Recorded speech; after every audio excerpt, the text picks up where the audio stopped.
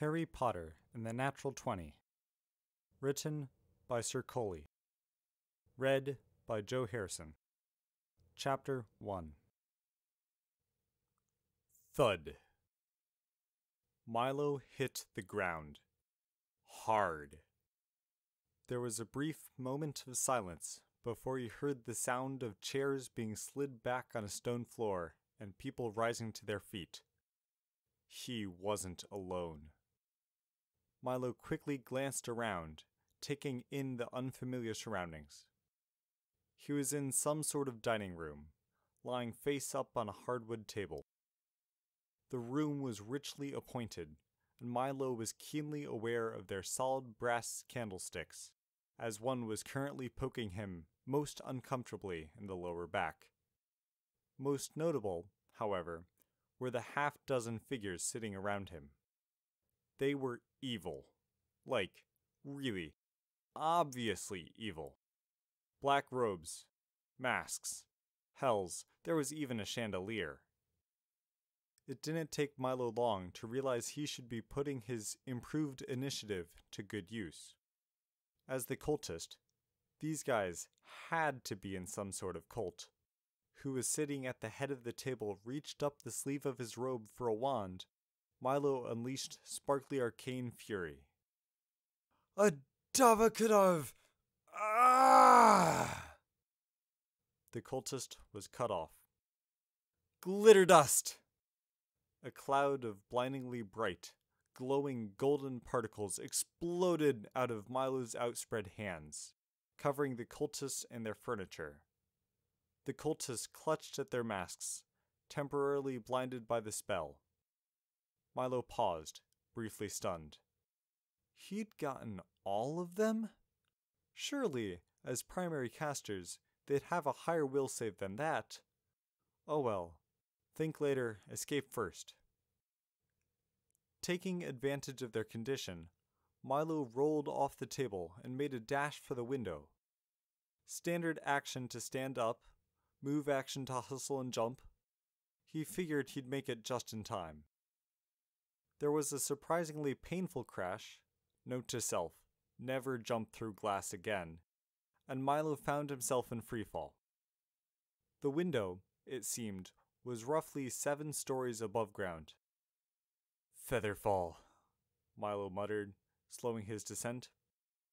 As his feet gently touched the ground, he took stock of his surroundings. He was standing in the grounds of a rural manor, in the middle of some carefully kept gardens. The only thing between him and freedom was a clear shot over flat ground with the occasional shrub and a low fence. As he began to run, the cultists, judging by the hail of magic, recovered from their temporary blindness. An unfamiliar, sparkling green bolt of light struck a shrub next to Milo, causing it to rapidly turn brown and wither. Gulp. Mirror image, Milo cast, summoning a trio of identical, illusory copies of himself. The 4 Milos bolted in different directions, splitting the cultist's fire between them. As Milo approached the edge of the manor grounds, he noticed some distinctly unfamiliar mountains in the distance. The sky, he noticed, was missing a pair of moons. Crap, Milo muttered.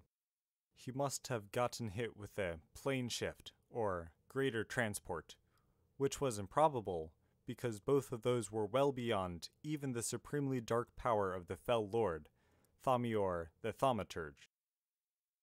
One of the illusory Milos was hit with one of those weird green spells, vanishing instantly.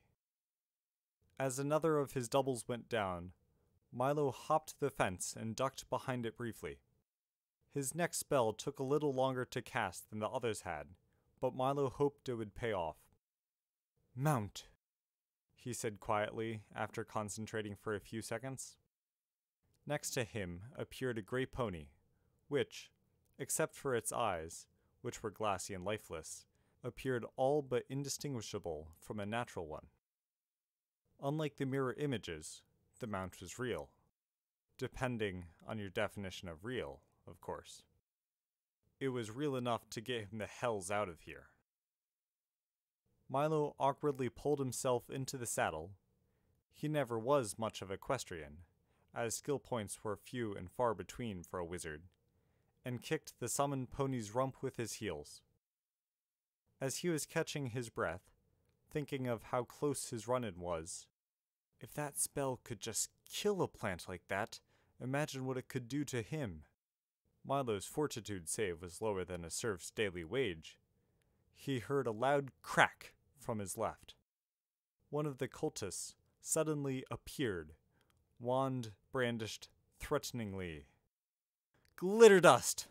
Milo cast again, burning his last second-level spell.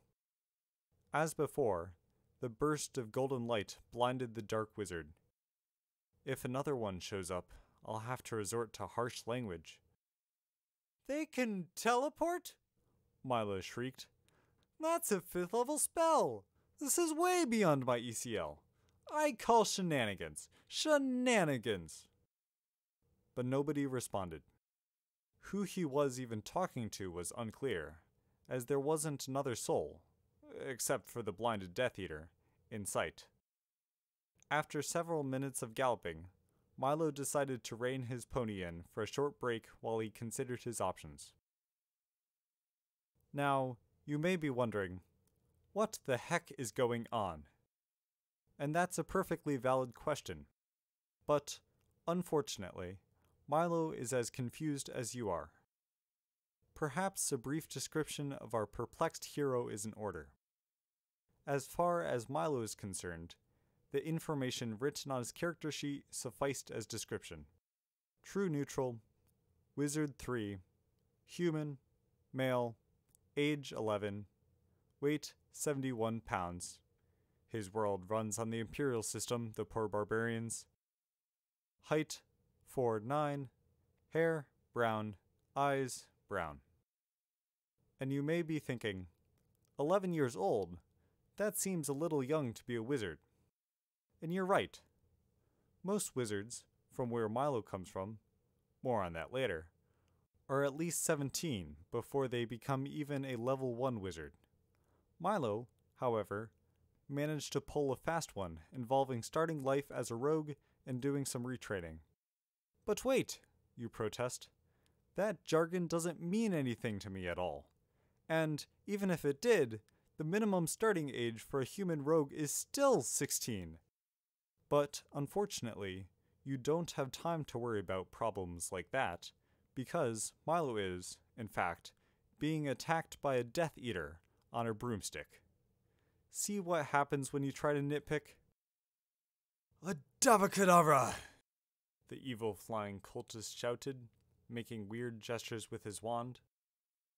Milo felt his pony suddenly go limp beneath him as its heart stopped.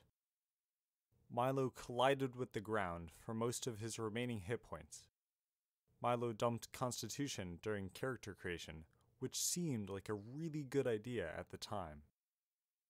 Weakly, he staggered to his feet as the cultist came around for another pass. You know, there's a reason most wizards prefer to use a phantom steed to a broom of flying, Milo muttered. That reason is grease, he said, with a complicated hand gesture to accompany the last word. He cast the spell, not targeting the cultist, but his broomstick, which became nearly frictionless. Without any sort of safety strap or foot pedals, the broomstick continued accelerating, while the cultist, unfortunately, did not. Before meeting the ground, the cultist vanished with another distinctive popping sound. Milo frowned. What kind of cultist can cast save or die spells multiple times, teleport, afford a broom of flying, and yet not manage a simple feather fall?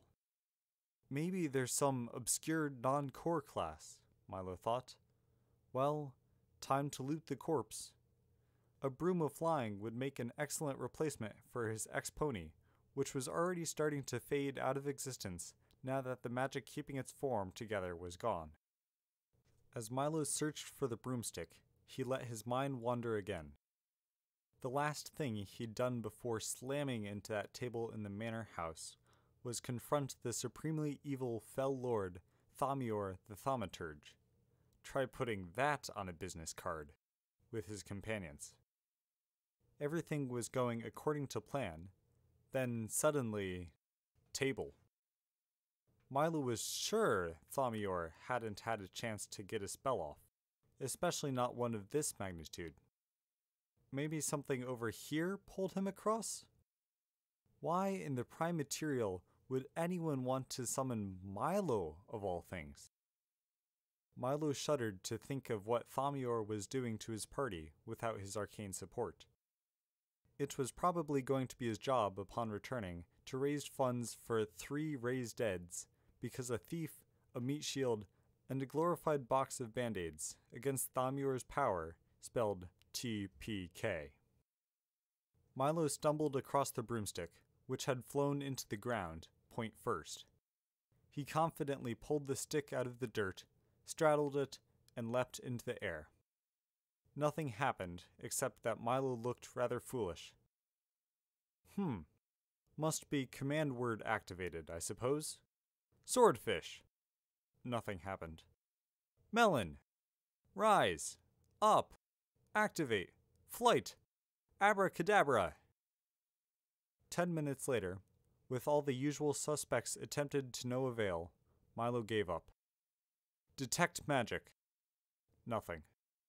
The broomstick, as far as Milo could determine, didn't have enough magic to power a bard's cantrip. It was an ordinary, mundane broom. For sweeping things. What? Then how? Ah, my poor head. Nothing happening was making any sense here. Maybe if he found some non-cultist residents of this strange world, they'd be able to explain things to him. Shouldering the broom, he chose a direction completely at random and started walking. Some time after 3 a.m., the villagers of Hogsmeade were surprised to find a dirty, bloodied, half-dead, or rather, 5/6 to be precise, since you asked, young boy stumble into their village before collapsing of exhaustion. He was clutching in his hands a Nimbus 2000. Who is he? Is he a muggle? How did he get through the wards? Is he a student? Blimey! Is that a Nimbus? If he had a broomstick, why was he walking? Someone send for Dumbledore. This kid needs help. I'm right here in front of you. No, not you, the other Dumbledore. Oh, said Aberforth, slightly disappointed. Nobody ever wants to send for me. As the nearest medical facility was the hospital wing of Hogwarts, and, as the villagers reasoned, this boy was more likely than not some student from the castle caught up in one of their fool adventures, he was rushed with all possible haste to the care of Madame Pomfrey, and, more than likely, detention. It was a very surprised, and somewhat sleepy, Professor McGonagall who answered the door. She immediately sent a Patronus to wake the school's headmaster before carrying the boy to the hospital wing. Minerva! What's happened? Dumbledore, the right one this time, said as he entered the wing. The deputy headmistress quickly filled him in about what the villagers at Hogsmeade had discovered. Dumbledore frowned. I don't recognize him. Do you? McGonagall shook her head. This is most unusual. He's clearly of an age that he should just be starting in Hogwarts, so if he's a wizard of magical Britain, McGonagall said, trailing off in thought. Why don't we wake him and ask? Dumbledore suggested. Poppy believes it best that we let him recover. He's suffered some fairly serious injuries. It looks like a particularly nasty fall, perhaps. Could he be a student of Bew Baxton's or Durmstrang? I'll owl Madame Maxime and Professor Karkov. In the meantime, keep me updated. McGonagall sighed. She wouldn't give up being deputy headmistress for all the Golden Gringotts. but it did involve rather a lot more sleepless nights than she would have preferred. Milo awoke to the sound of people talking quietly. The odd thing about whispers, Milo had discovered, is that they tend to catch the ear even faster than ordinary talking. There were curtains around his bed, so he couldn't place a face to the speakers. Minerva, I noticed something. Well, something unusual. The first voice, female, human, said. What's the matter? Inquired a second, also female, human. The patient, he recovered, the first voice said hesitantly. Surely that's good news. Well, yes, normally very good news. This being an infirmary, recovery is most appreciated, but not normally with quite the alacrity demonstrated. Explain. After precisely 8 hours of bed rest, the majority of his wounds simply vanished before my eyes, the first voice said. There was a brief silence. Well, I dare say I'm impressed. How did you do it? The second voice, Minerva, asked. I didn't do it, the first voice said, her voice rising. I hadn't actually done much of anything beyond cleaning and bandaging his wounds. Then perhaps he had a charm cast on him when he entered, or one of the villagers did something. That was the first thing I checked. I think the possibility should be considered that he isn't entirely human, the first voice said cautiously. Poppy, get Professors Dumbledore, Snape, Flitwick, and Sprout. In that order, Minerva commanded. I'll watch him until then, whoever he is. Milo frowned. Why were they so confused? A night's rest resulted in healing a hit point per level. Everyone knows that. Had they never slept? Were they constructs? Or even undead? Milo reached for his belt of hidden pouches, where he kept, among rather a lot of other useful things, his spellbook. He needed an hour to prepare new spells, which he doubted he'd get, but it was worth trying. His belt was gone. Milo sat straight upright and checked his other pockets. Nothing. He broke out into a cold sweat. Without his spellbook, he couldn't memorize spells. If he couldn't memorize spells, he had a mere 4 0-level spells, and then nothing. He was a commoner for the rest of time, or at least until he could make a new one. Almost as importantly, Morty was still in the belt. Milo concentrated on the empathetic bond to see if Morty was alright.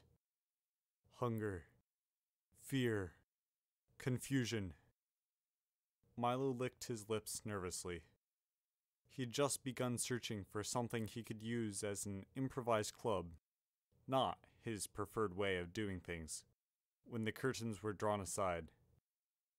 Who are you, where am I, and what have you done with my magic items? Milo demanded, before they were even pulled all the way aside. In walked an odd duo. A pair of aging humans in robes.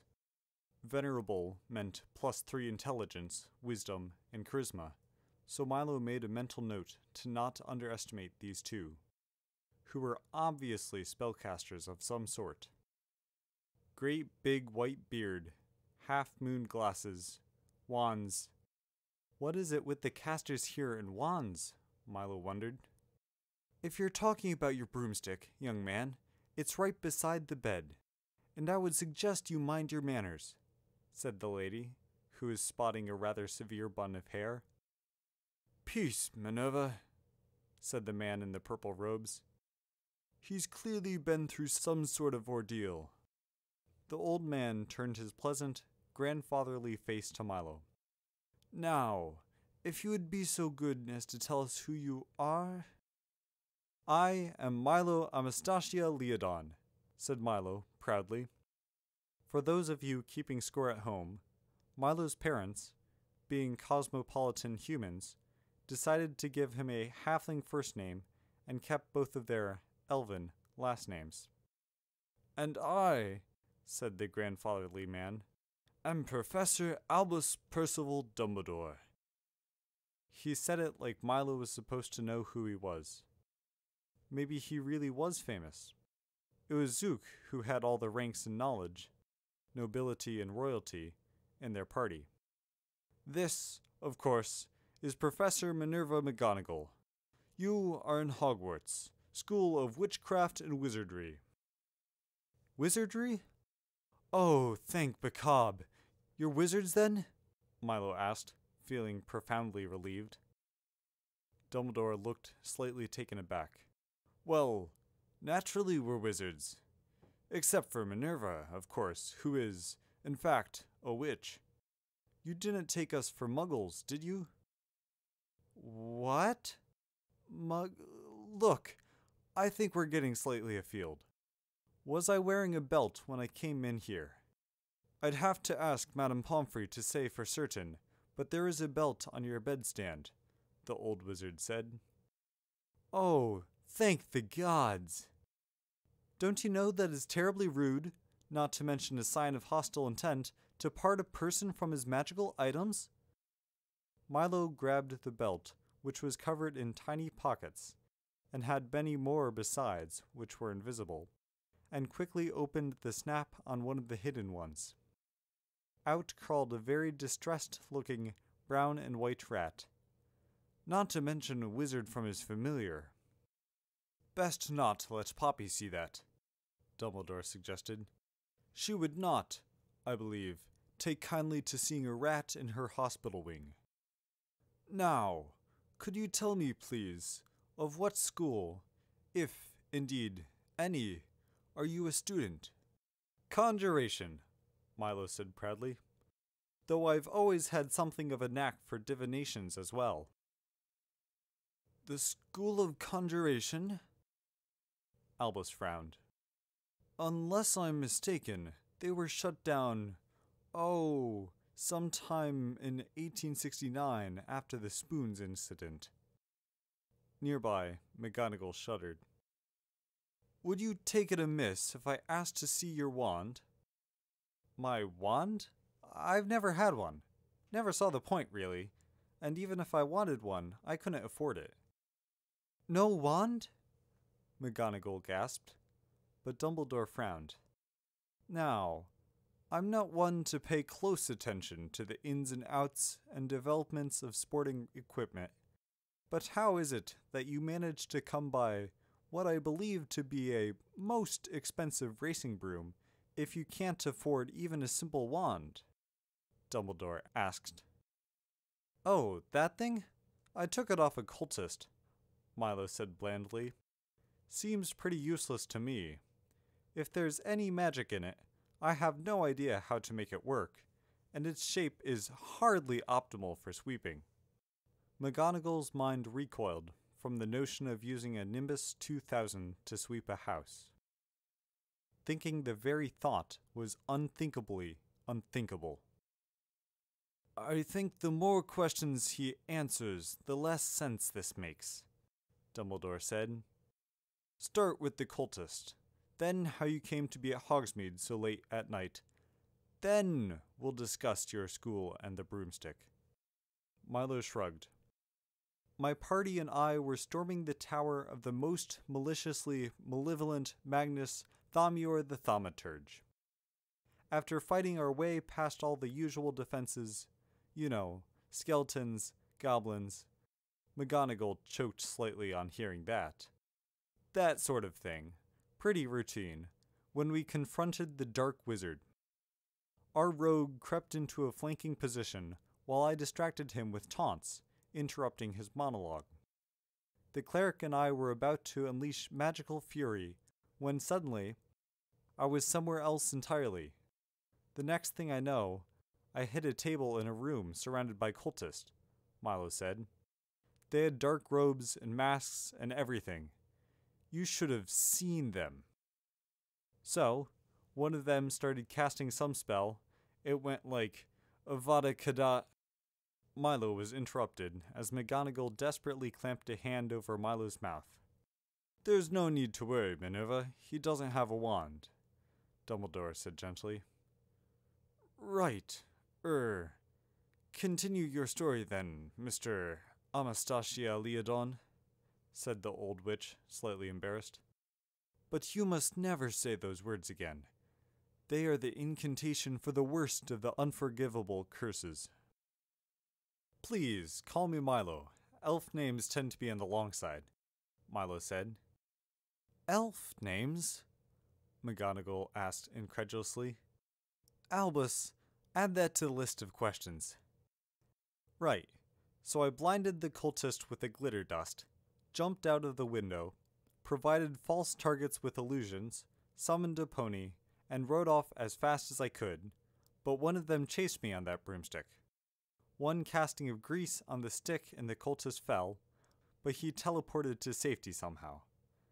Not before he killed my mount, though.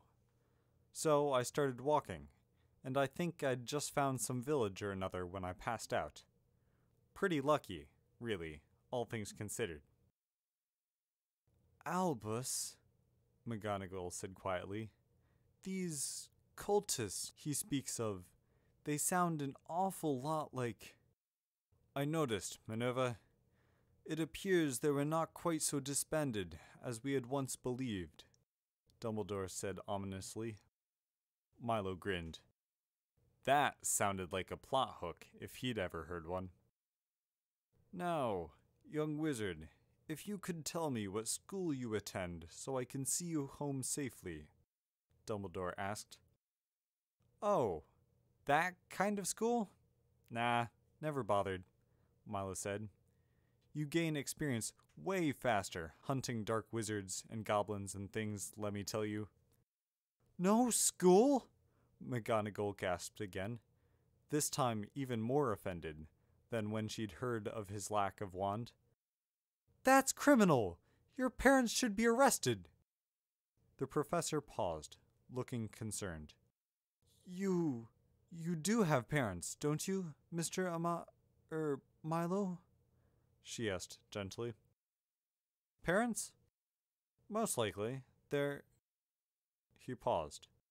Something was wrong. He reached out for his memories of his parents, but they came back with nothing. He started to panic. I don't understand. My parents, they're... What's happening? Are you quite all right, young man? McGonagall asked, her voice full of concern. This has never happened before, Milo confessed. His backstory generally wrote itself on an as-needed basis. Obviously I had parents, but I can't remember them.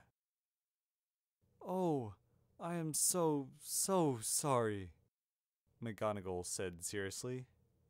It broke her heart how many orphans came through Hogwarts, especially in the time after the war. Minerva, if you would please come with me for a moment.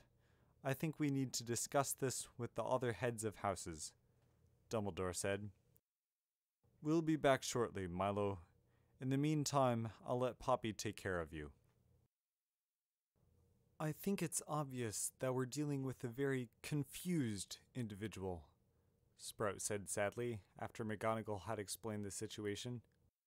He seems to have been orphaned at a very young age, and fended for himself since then, and is quite delusional. Sadly, I must agree, Dumbledore said.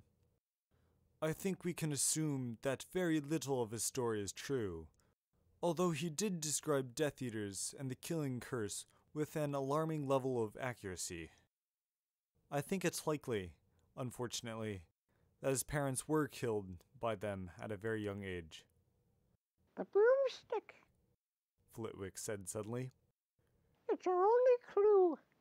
We know that the Nimbus is a brand new model of Quidditch broom, so he must have come across it recently. Judging by his vagabond nature and lack of a wand, he didn't obtain it through legitimate channels. If we can find any of the broomsticks reported stolen, it might be able to discern the veracity of his story. Clever as always, Phileas. Dumbledore congratulated him. Headmaster, what if his story is true? McGonagall asked. There could very well be active Death Eaters out there, looking for revenge. And, she thought quietly, the Malfoy Summer Manor is at about 1 night's walking distance from Hogsmeade. Investigating the Nimbus will only draw attention to him. Well, it would appear we have but one option, Dumbledore said. The law is quite clear. Regardless of all else, the boy is clearly magical. Otherwise, Hogsmeade's wards would have driven him off well before he made it within sight of the village. Term starts in only 3 days, and I believe this young man, both for his safety and for that of those around him, should be among the first years to be sorted. Headmaster, with respect, sneered Snape, who in fact meant none. We can't just offer every street urchin and vagrant who wanders to our door a spot in the school. We're the best school in magical Britain, not the only one. I'm afraid I have to insist, Dumbledore said gently, but firmly. Minerva, if you could take the young Mr. Anastasia Leodon to Diagon Alley to get his school supplies and robes tomorrow, it would be most appreciated. Phileas, would you please anonymously return the Nimbus to the Department of Magical Law Enforcement and quietly keep an eye on who picks it up? Pomonia, would you be so good as to take over preparations for the sorting ceremony for us? As for myself, I will make inquiries at the Ministry of Magic to see if any underage magic has been detected. And myself, Headmaster? Asked Snape. Ah, Severus, I have a special task for you. I'm afraid you'll have to visit certain old acquaintances again. I understand, said Snape with a sigh. He'd hoped it wouldn't come to this. Well then, I believe we have all our tasks. We'd best get to them. On the one hand, Milo was not particularly enthused about attending school. But on the other hand, it was pretty clear that this was what the plot demanded of him. Besides, this was his best shot at getting at those cultists, and everything about them said, "We have loads and loads of magic items and gold." And it wasn't like he had anything else to do. Besides, he was only 300 XP away from a new level, and with it, one step closer to the untold arcane power of 3rd level spells. I suppose I might be interested in attending your school, Deputy Headmistress, Milo said respectfully. Never hurts to flatter powerful NPCs on occasion. Excellent. We only have 3 days until term starts, so tomorrow we'll go out and purchase you your school supplies, McGonagall said. Oh, I haven't got any money per se. Milo had spent the last of his loot buying that belt of hidden pouches. None at all? Well, Hogwarts does have a small fund for unfortunate students such as yourself, McGonagall said thoughtfully. But I'm afraid you'll likely have to make do with second- or third-hand materials. No complaints here. So what are we talking, like quills and parchment and things? That, of course, and also... Oh, where did I put that list? Here we are. Wand, robes, pointed hat, dragonhide gloves. Milo choked slightly in surprise at that. Telescope, a cauldron, scales, and various text and spellbooks, wand. McGonagall frowned as she read through the list. It seems wand was listed twice. I'll be having a word with someone about that, I should think. It also says that you can have an owl, a cat, or toad, though we generally make allowances for rats as well. A wand? What kind? Probably no higher than 1st level, But seriously, that's on your mandatory list? And wait, spell books? Milo asked incredulously. You're going to buy me spell books? Milo felt faint. There had to be some kind of catch. Telescopes clocked in at 1000 GP alone, and if they had the capacity to slaughter enough dragons to make gloves for the entire student body, the faculty here were not to be trifled with. This little shopping list was way beyond the average wealth by level of a first-level wizard, and Milo's rapid addition placed it at almost half of his current toll value. I think I need to sit down for a moment, Milo said. I appear to have been dazed or possibly even stunned. Yes, well, I suppose it can be a bit overwhelming at first. McGonagall frowned at him. She couldn't imagine how someone could be so poor that a second-hand old textbook seemed extravagant. In the meantime, I supposed, just stay here and focus on feeling better. Oh, I was going to ask about that. Don't you have any clerics on staff? Milo asked. His injuries weren't anything that a cure light wounds wouldn't solve. It really was faster than bed rest. Oh, no, not many in the magical world feel a, religious calling of that nature, McGonagall said carefully. Most wizards and witches felt a little awkward around matters of religion, what with all the suffer not the witch to lives and inquisitions and stuff like that.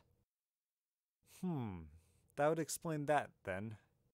Wizards heal injuries in a manner resembling how pigs fly. They generally tried to keep such a situation from occurring in the first place. In the meantime, I suggest you try to relax as much as possible, and I will be here early tomorrow morning to take you to London, McGonagall said before leaving. Milo sat back, trying to contain his excitement for tomorrow. This time in 2 days, he thought, I'm going to be absolutely rolling in new spells and items. He was practically salivating at the thought. In fact, he realized he was salivating at the thought.